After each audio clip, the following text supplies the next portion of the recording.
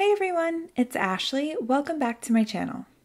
Today I am going to be showing you how I like to create some really beautiful and colorful watercolor wash backgrounds like the one that you see here. I love making these backgrounds for cards. It's also really easy just to make a lot of these backgrounds and keep them on hand for when you need them. It's really fun to make them as well, and I'm using two different types of watercolors today. So one that I'll be using are these Pinkfresh liquid watercolors, and then I'll also be using the Altenew watercolor pan set. You can see it's a little messy, but I really like to keep these watercolors dried on the pan so that I can go back in and reactivate them.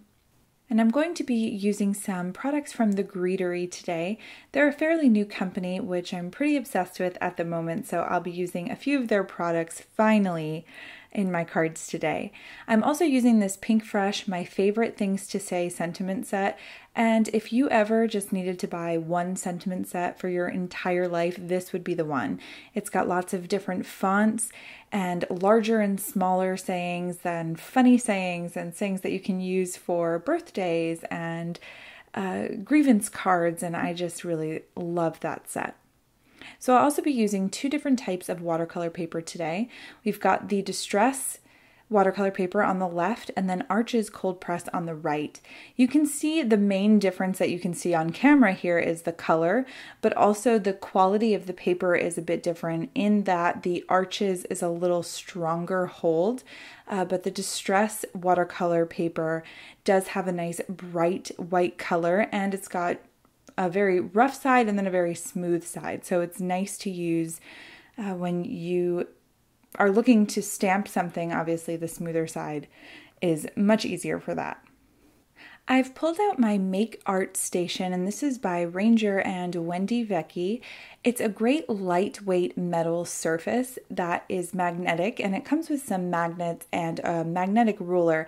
I will link the full review of this Make Art Station here in the top right hand corner of this video, but my favorite way to use this currently is as a surface to tape my watercolor cardstock on, and this just gives me a nice solid surface that I can tape it onto like you've seen here in the perimeter, and this just makes sure that it stays nice and flat when I'm watercoloring and don't get as much warping. So my first watercolors I'm going to be using are the Altenew watercolor pans, and you can see I'm just mixing some colors here. I'm adding quite a bit of water because I want these to be very light, and I do apologize, but right above that yellow on the mixing part of the palette here, I've got a blue color that is just slightly off frame, or actually completely off frame, so you can't see the blue, but right above that yellow is the blue color, and you'll be able to see that in just a moment. To make sure that I get a really nice, even blend and almost a seamless blend between these colors, I'm completely saturating my cardstock. Now, this watercolor cardstock that I'm using right now is the Distress watercolor cardstock, and I'm using the rough side. I'm not doing any stamping, and I know that I won't be doing any stamping onto this watercolor cardstock panel directly, so I don't have to worry about needing a smooth surface.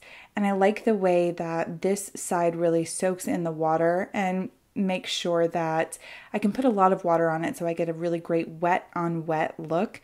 And that basically just means that I have a wet surface on the cardstock by adding water, clean water to it first. And then I add my watercolor that I've added water to, obviously, right on top of that. My biggest concern this entire time is that I'm not making mud with these colors. I don't want to create a brown color that's not going to be bright and vibrant. So I want to make sure that I keep the colors far enough away from each other, but that I can add water in between the colors just to make sure that they get a nice blend. And that's how I get that blend right here without getting any brown colors. I add the yellow, the blue, and the pink far enough away from each other that the colors and the saturation don't mix together. But when I add water, just clean water in between those colors, they sort of just run together and create a really seamless look. For my next watercolor wash, I'm going to be using the liquid watercolors from Pinkfresh, and this first color here is Sky Blue.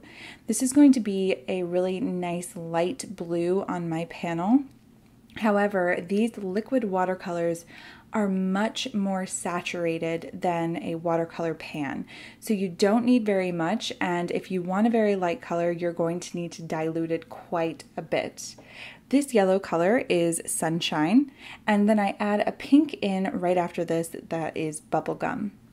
All of these products will be linked in the description as well, and you'll be able to see in just a minute I make quite a mistake, or I make quite a large mistake in just a minute, but I want to show you how I remedy that. So I'm going to keep this all in real time just so that you can see that this technique, especially in watercolor washing, there's really no mistake that can be made because it's all going to be an individual look at the end of the day. So I'm going to saturate this watercolor panel again, this watercolor cardstock panel, with clean water. Now, this is the Arches cold press watercolor cardstock or watercolor paper, so it's going to take a lot more water to saturate the actual cardstock. It can hold a lot more, it's a lot heavier at 140 pounds, and you just want to make sure that you get a complete saturation of the water in this watercolor cardstock before you go into a wet on wet technique. Now, I've gone ahead and put some pink down in the bottom right hand corner, and you can see it's still extremely vibrant. There's no muting there at all. So I went ahead and added even more water to my colors just to make sure that I was getting a nice pastel. And this panel actually ends up being quite a bit brighter than my first one. And right there you could see my mistake. Now I just dropped in a lot of yellow, and that yellow is extremely bright and vibrant. So it completely took over my entire panel.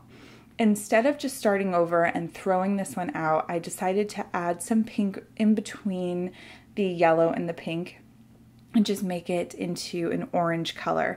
Now I was lucky enough that these two colors that were next to each other actually mixed to make a new color rather than to make a muddy brown. But that's the beauty of watercolor washes, that you can always sort of just make it your own. And I really love that about making these because they're fun. You don't have to think too much about it. So here are the two panels side by side. Obviously the one on the left is a bit lighter, we have a bit more of a pastel look, but definitely both of these would be great to keep on hand as a background or even something to die cut out of, to use die cut pieces on your cards. And I think that these are just really fun to make. They're easy to make if you ever have any downtime, and then you can just keep these panels in your stash. Now I'm going to go ahead and show you the images that come in this Fleur impression set from the Greetery. I'm just going to go ahead and stamp all the layers, and I'm going to put a little bit of music on just so you can see all of the layers that I used. I don't have the dies for this set, though I wish that I had bought them, but I think they were sold out when I went ahead and tried to buy them. But I did have to fussy cut all of these images out, and it actually wasn't that big of a problem, and sometimes I do have problems with fussy cutting, but I actually was okay this time. So I'm going to go ahead and stamp all of the images here with all of the layers, and I will see you again in just a minute.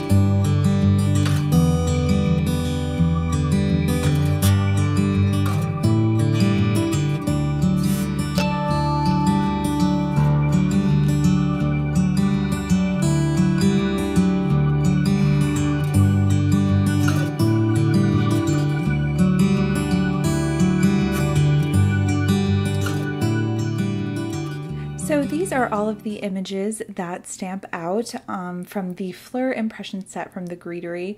I love the way that this card turned out. Obviously you saw it in the beginning of the video, but the watercolor wash background really makes this card. I'm somebody that uses white backgrounds most of the time in my card making, but I really love the splash of color that this gives without taking too much attention away from the main image. All of the supplies and products that I used are linked in the description, as well as links to my Instagram and website. I hope that you've enjoyed the video and gotten some ideas on how you can use watercolor wash panels in your card making. Thank you so much for stopping by, and I'll see you again very soon. Bye.